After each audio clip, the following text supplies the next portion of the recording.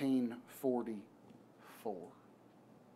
Living in New York at the time, the class went to the Empire State Building. At the time, it was the tallest building in all the world, piercing the sky 1,250 feet. And as a fourth grader, Tony, he stepped onto the observation deck, and it was like the world stopped spinning. He was no longer distracted by all the hubbub of New York City. And he explained to his students, this is what he said. He said, in one mystical, magical moment, I took in the city. And if I live 1,000,000 years, that moment will still be a part of my consciousness because I was fully alive when I lived it. You see, Dr. Campolo, he speaks of being mystical and magical, but what he really means is that he speaks of a time when he was fully present, void of any distractions, able to view the city that he loved.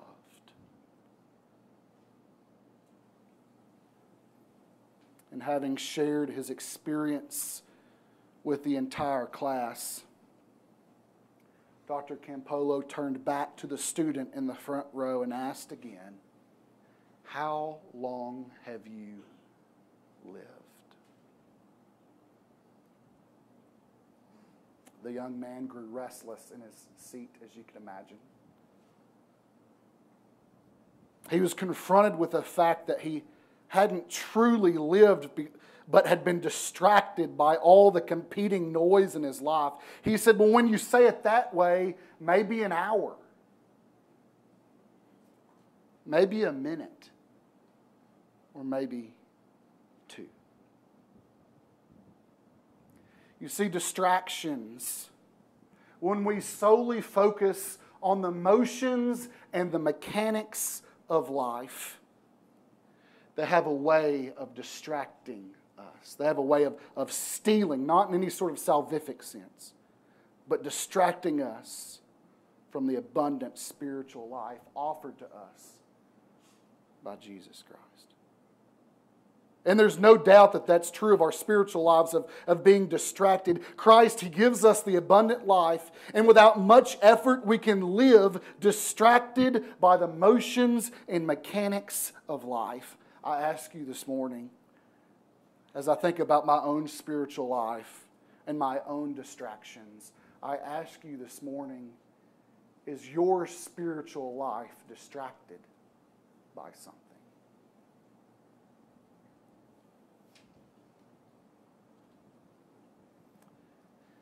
More specifically, does serving Christ ever get in the way of your devotion to Him? Think about that for a second. Does serving Christ ever get in the way of your devotion to Him? Or maybe you're distracted in a different way. Maybe the things that worry you or bother you. There are a lot of worrisome and bothersome things going on in this world that can distract us from a vibrant spiritual life. And in the sake of serving Christ, we can be distracted by our service. You know, we've got Bible studies to put together. We've got the Word to study. We've got prayer to do. We've got fellowship to do. We've got Sundays to come about. We've got worship services to plan. We've got communion to plan. We've got all of these spiritual things that we do. And I think that there are times in our spiritual lives where sometimes our service to God distracts us from God. You'll see here in a second. This morning we are going to be innocent bystanders to a distracted disciple.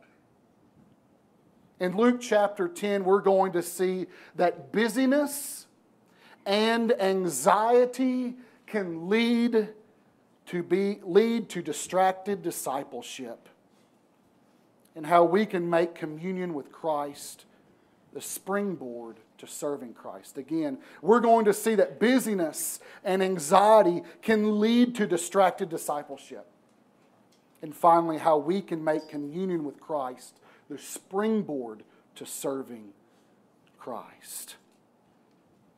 Distracted discipleship. Busyness and anxiety can lead to distracted discipleship. If you have your Bible, meet me in Luke chapter 10. We're going to be looking at verses 38 through 42 this morning. And again, as you already heard me mention, we're innocent bystanders to a sisterly quarrel. And if I don't have any sisters, and so this is my only context for a sisterly quarrel, and it's not good.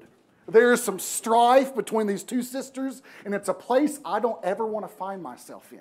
A quarrel between two sisters. And it just so happens that Jesus is drug into this quarrel between the two sisters.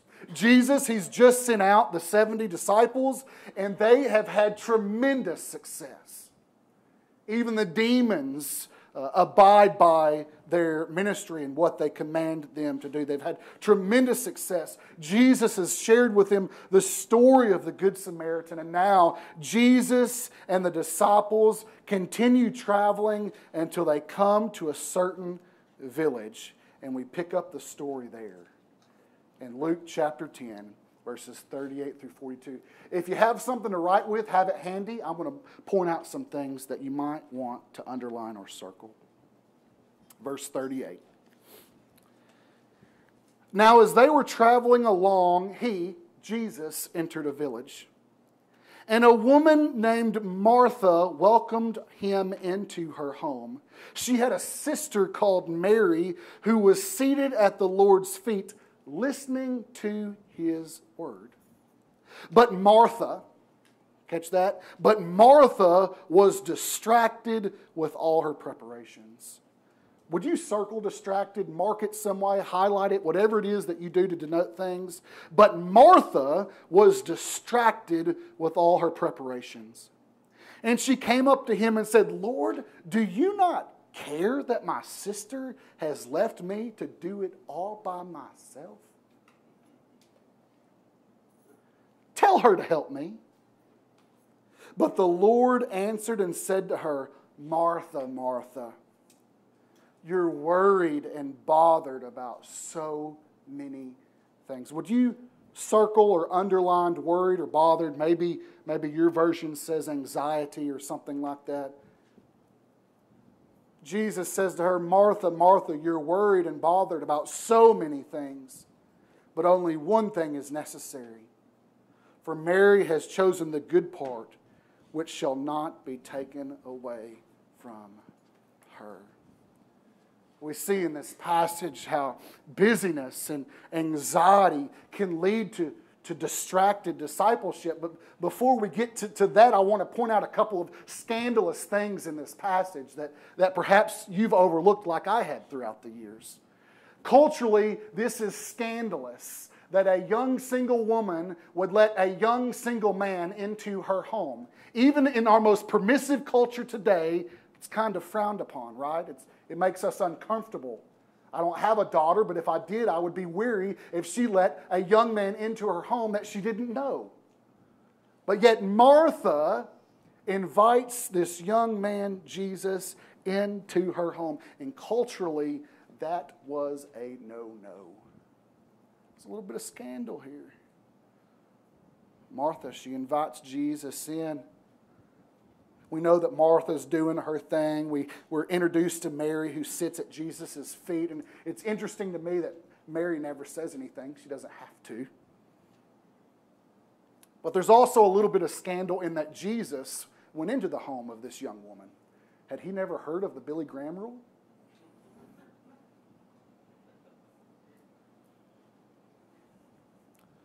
Martha invites Jesus in. Mary sits at the feet of Jesus, and Martha was busy. She was distracted by all the preparation of Jesus being there. By all intents and purposes, Martha was doing 9 times out of 10 a good thing. Hospitality was Martha's spiritual gift. It's obvious. She wanted to create a warm and welcoming environment for Jesus. She wanted him to come into her home and to feel comfortable. This man is a guest in her home, and Martha is being a busybody doing what she likely knows to do, and that's to make people comfortable. But Martha missed the forest for the trees. She had an opportunity to sit at the feet of Jesus just as Mary did, and she chose to be busy instead. And again, being busy is not bad in and of itself, but when that busyness becomes a distraction to Jesus Christ, it is none other than distracted discipleship. And as I think about Martha, I think we have the same problem that she does. We are a busy people. I have the great privilege of being able to be connected to many of you and spend time with many of you, and I have not had a single person come to me and say, Sage, I just don't have any time to do I have plenty of time. If there's ever anything you need done, just call me. I've never had anyone say, I've just got oodles and gobs of time. I'm just twiddling my thumbs. Give me a holler. Everybody I talk to is busy. We're traveling. We're going to see friends. We're spending time with family. We're going out. We're raising our kids. We're working hard. We're doing all of these great and wonderful things, but sometimes those things are at the expense of our devotion to Jesus Christ. And that's what we see in Martha. And again, Martha was doing good things, but at the expense of devotion to Jesus.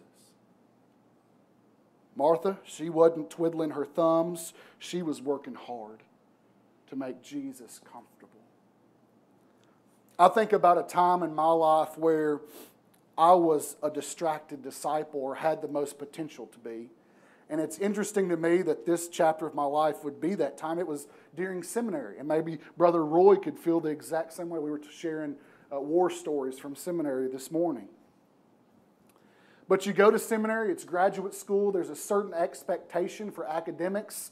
They give you assignments, and those things have to be completed. And it is very often the case that seminary is either a very fulfilling time, or it is a time where your spiritual life just gets sucked from you because you get caught up in checking things off the list, and it just becomes an academic exercise.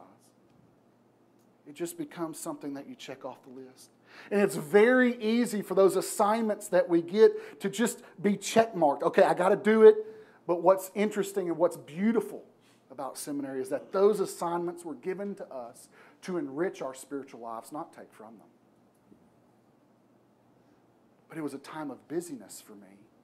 And if I wasn't super vigilant about my spiritual life and making sure that these exercises that I was doing in academics weren't enriching to me, they were drawing from me and drying me up spiritually. And I wonder if there aren't some things that are drawing you up spiritually, that are distracting you from your spiritual life. It's so easy to get preoccupied with spiritual things and lose sight of Christ, whether it be doing our Bible study because we know it's what we have to do, or prayer time because we know it's what we have to do, or coming to church because we know it's what we have to do, or teaching Sunday school, or preaching a sermon, or singing a song. We can totally lose sight of Jesus Christ in our preparation. Am I the only one? Thank you. It is so easy to get distracted from our devotion to Christ. And that's exactly what happened to Martha. She was busy at the expense of her devotion to Christ. Apart from drifting apart from Christ in relationship, not in salvation, there are some other real dangers to distraction, dangers of distracted discipleship. Ministry becomes less fulfilling.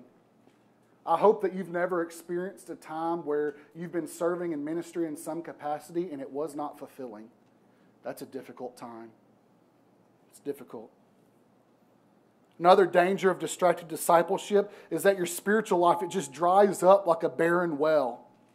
Another danger is that you burn out. I'm convinced that most pastors burn out and that most people burn out from ministry is because they operate outside of their giftedness for long periods of time.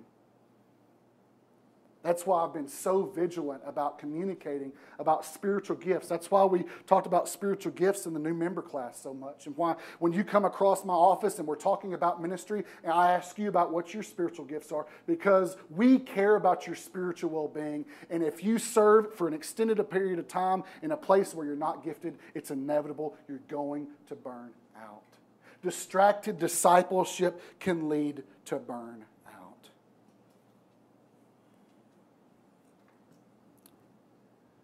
And the last danger of distraction, is that you can attempt to muscle your way through ministry. You've heard me say that before. I remember hauling hay as a young boy, and Dad would just say, of course, we had little short trailers, so the shorter the trailer, the higher you had to go with the hay, it seemed like. And he would say, just muscle it up there. Just muscle it up there. And I've been known to muscle my way through life a time or two. And sometimes we can muscle our way through ministry, keeping Jesus out of the equation and doing our own thing. But not only was Martha busy, she was busy because of her anxiety. Don't miss this. Martha was busy due to her anxiety. Look back at verse 41. But the Lord answered and said to her, Martha, Martha. He doesn't say you're busy. He says you're worried and you're bothered about so many things. The root of her busyness wasn't that she was a busybody per se. It was the outflow of her anxiety and worry in her life. She was distracted because she was worried and bothered by so many things.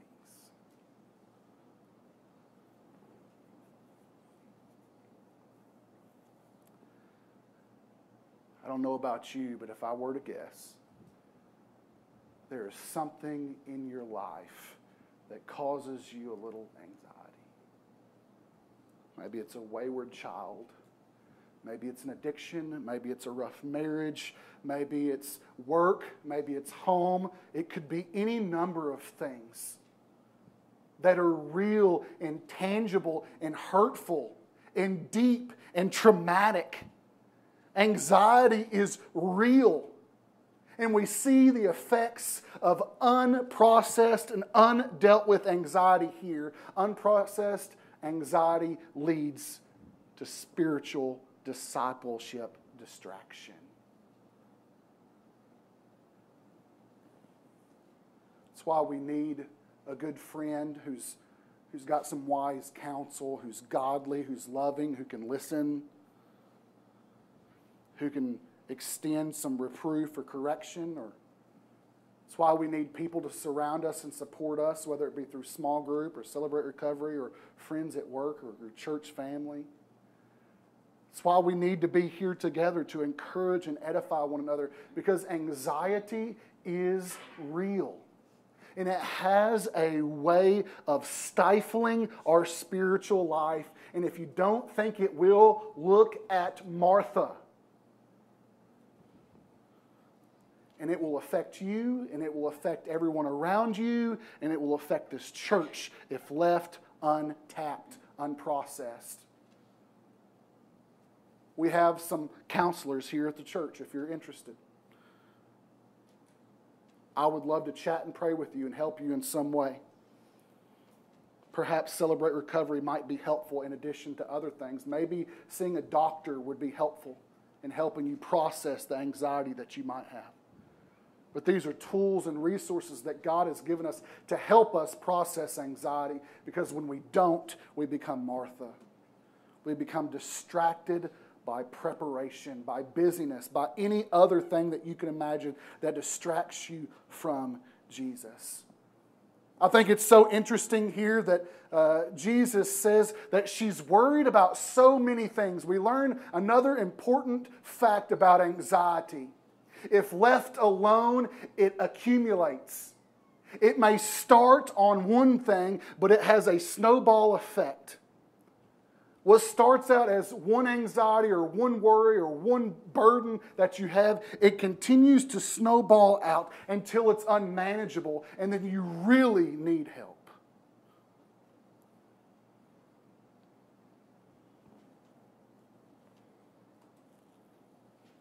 Our worries, our anxiety, they can distract us from devotion to Christ, but so can the things that bother us.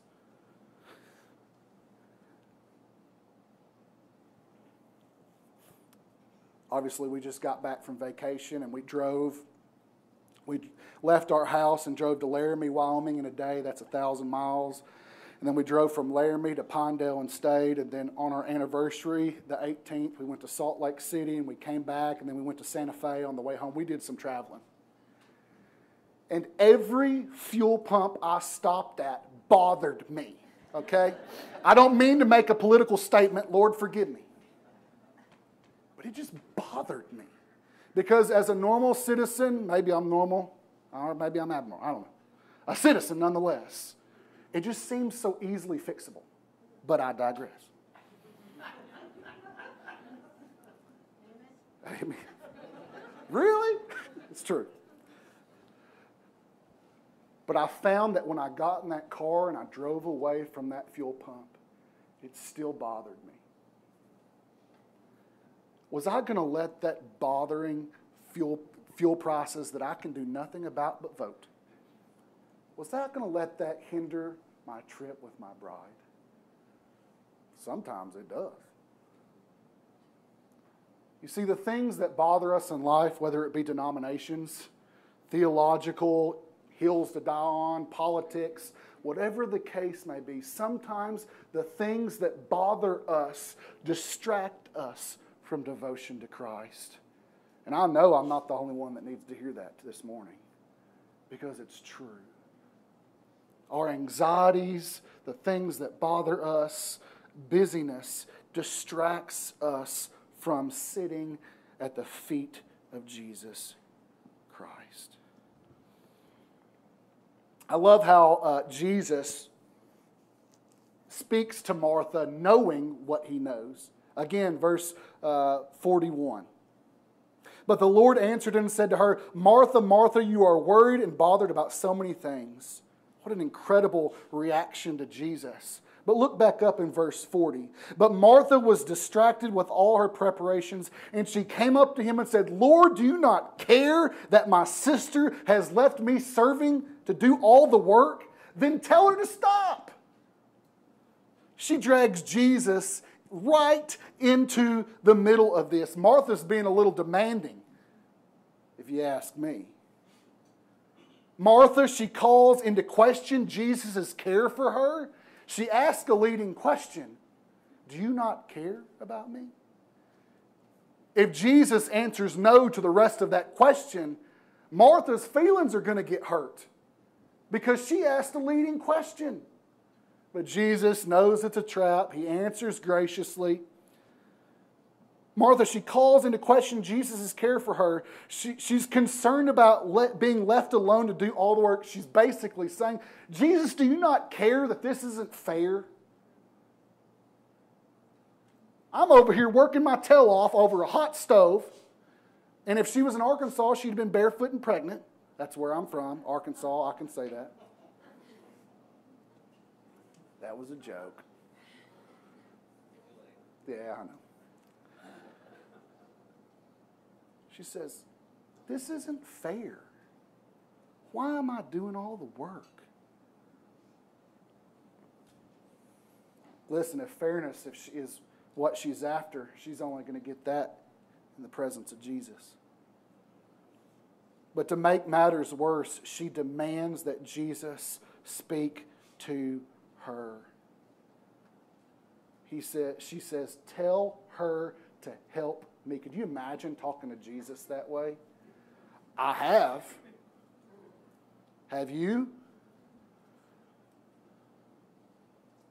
We've all been there. We can't cause up too much fuss about Martha, because in Martha is every one of us.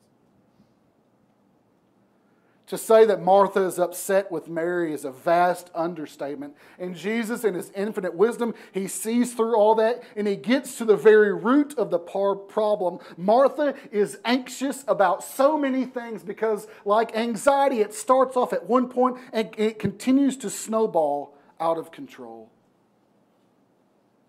His concern is distracted discipleship. And He graciously pulls her back into reality by encouraging her to focus on one thing rather than many things. We deceive ourselves to think that we can juggle a bunch of different things in life. You can keep them in the air, but you can't keep it going forever, and you can't get the balls very high. It just doesn't happen. It doesn't work that way.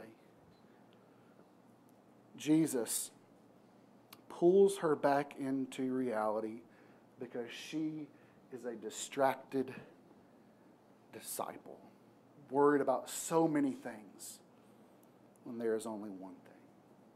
There's a verse that I often share when counseling with people. We have people come through here. Sometimes I meet with them once. Sometimes I meet with them for a year. And one of the first verses I ask each and every person to memorize if they're struggling with anxiety or depression or various other things is Philippians 4:8. It says, "Fix your thoughts on what is true and honorable and right and pure and lovely and admirable. Think about these things that are excellent and worthy of praise." That's the one thing. But when anxiety takes over, when we're in the throes of anxiety, we think about so many things. And we're distracted by them.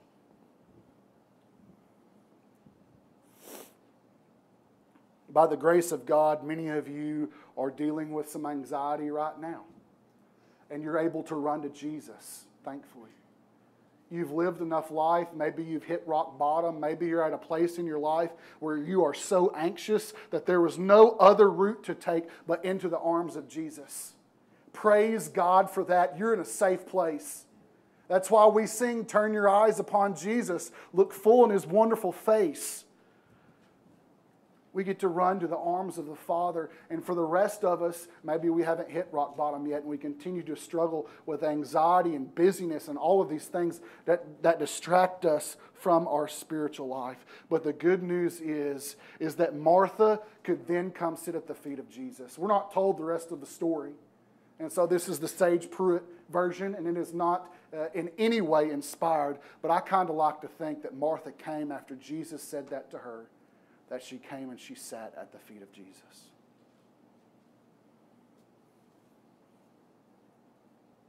So no matter where you are in your spiritual life, whether you are gripped by anxiety and distraction, our Father welcomes you home. He welcomes you back. He welcomes you into His presence. And so my challenge for you, as busyness and anxiety can lead to distracted discipleship, is that we would make communion with Christ the first step. That we would make communion with Christ the springboard to serving Christ. Martha's problem, she got them mixed up. She got her cart before her horse, as William Pruitt would say. But Mary got it right. She made communion with Christ her number one priority. And out of communion to Christ comes service to Christ. It's how it's got to be. As I think about Mary and kind of the cultural scandal at play here, that a woman would sit at the feet of Jesus. You see, a woman could never sit at the feet of a rabbi. That's why this Jesus is so vastly different from all these religious leaders we have in the Gospels. Jesus allowed this young woman to sit at her feet, kind of an intimate thing, not in any sort of sexual way, but to sit at the feet of a teacher one-to-one was this beautiful thing, and Mary got to do that. And it shows to us that God is knowable, that God is approachable, and that He's worthy of our attention. Again, no matter where you are this morning, maybe you're distracted, maybe you're not. But the truth is that we can have communion with Christ. We don't have to be a distracted disciple, being busy doing sometimes very spiritual things that are empty. So you might be thinking, well, how can I have communion with Him? Maybe you feel distracted and you feel distant from Jesus Christ. I want to give you one abstract thought and then some tangible ones following that. I think the easiest way to have communion with Jesus Christ is to simply love Him. And that's a big abstract term, and it gets thrown around so much. But thankfully in the Gospel of Matthew, He gives us some tangible ways to love God. He says to love your God with all your heart and with all your soul and with all your mind.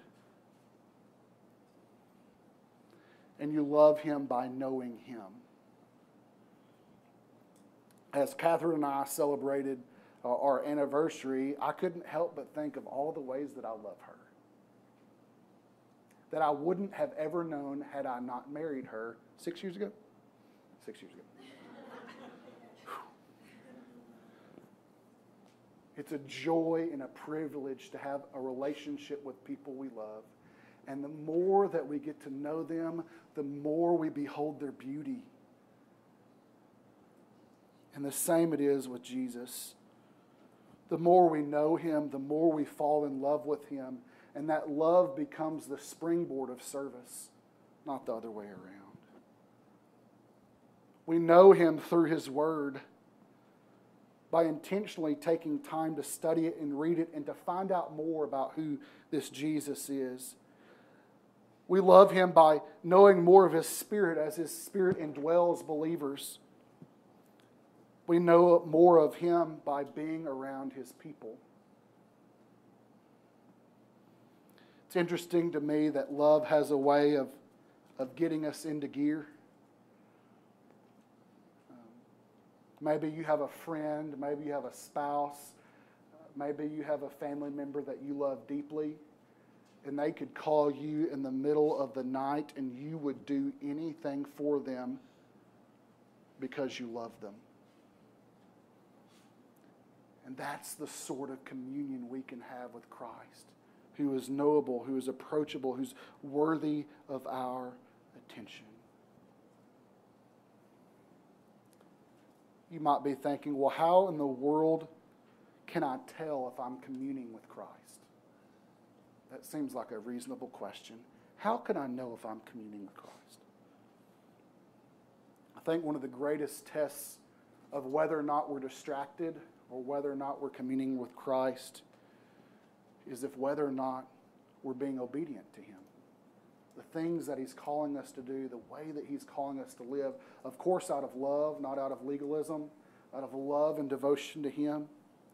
He says in John chapter 14, verse 15, He says, if you love me, you will keep my commandments. The good news is this, is that when we fail to keep His commandments, like Martha, He welcomes us back to His feet to sit and learn from the Master, because He's good and gracious and kind. I don't know if maybe you're wrestling with a relationship with Jesus Christ this morning. Maybe it hasn't been on your mind until this morning. The good news is that we were born into this world separated from God because of a thing called sin. And no matter what we do, we could not rectify that problem. We could not fix it.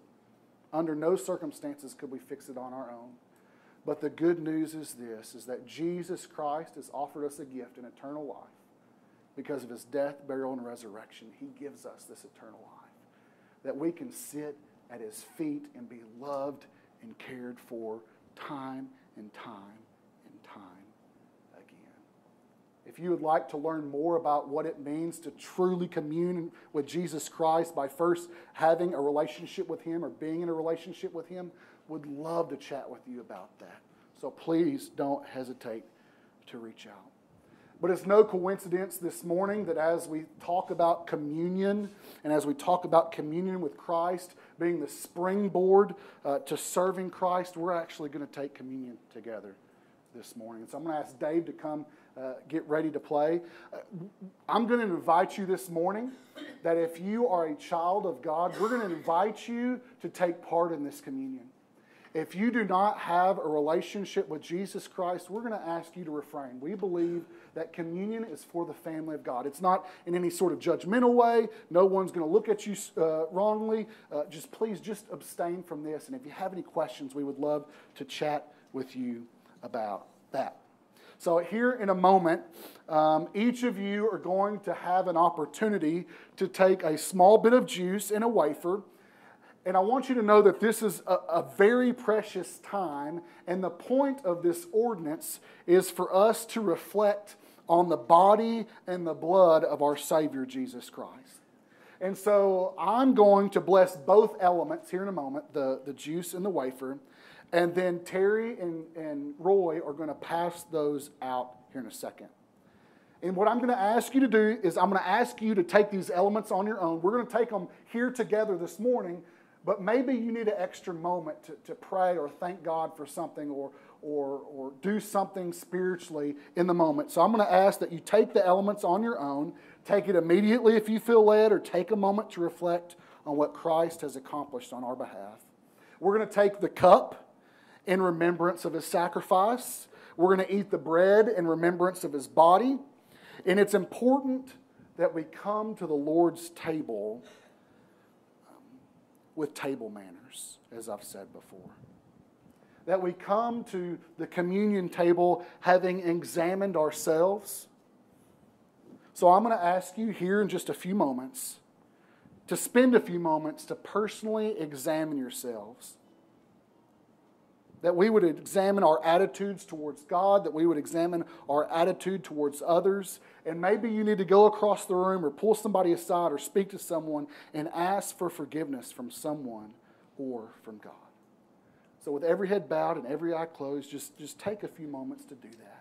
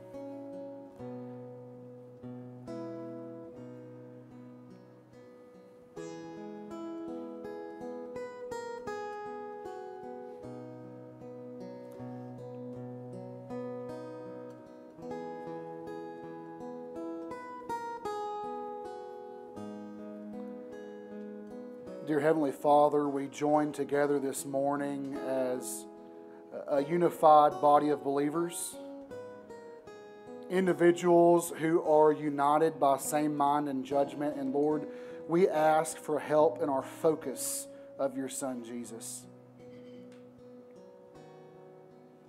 Some of us may have walked in the doors this morning distracted disciples.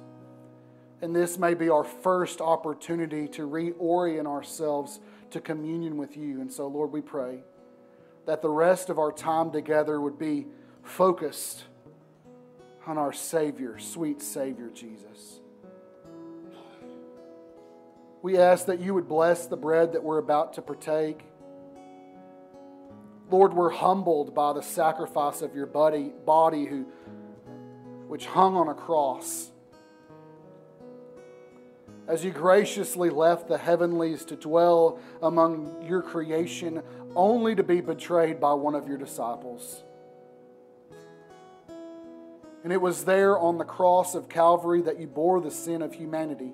It was there that death was dealt with fully. But Lord, we rejoice this morning as a family in celebrating that the story doesn't end there. But that triumphantly after your death you were raised bodily to return to the presence of the Father. And just as you've come once, you're going to come again to return for us. Lord, we also ask that you would bless the cup that we're about to partake in. May we be reminded that without the shedding of your Son's blood, there would have been no remission of sin.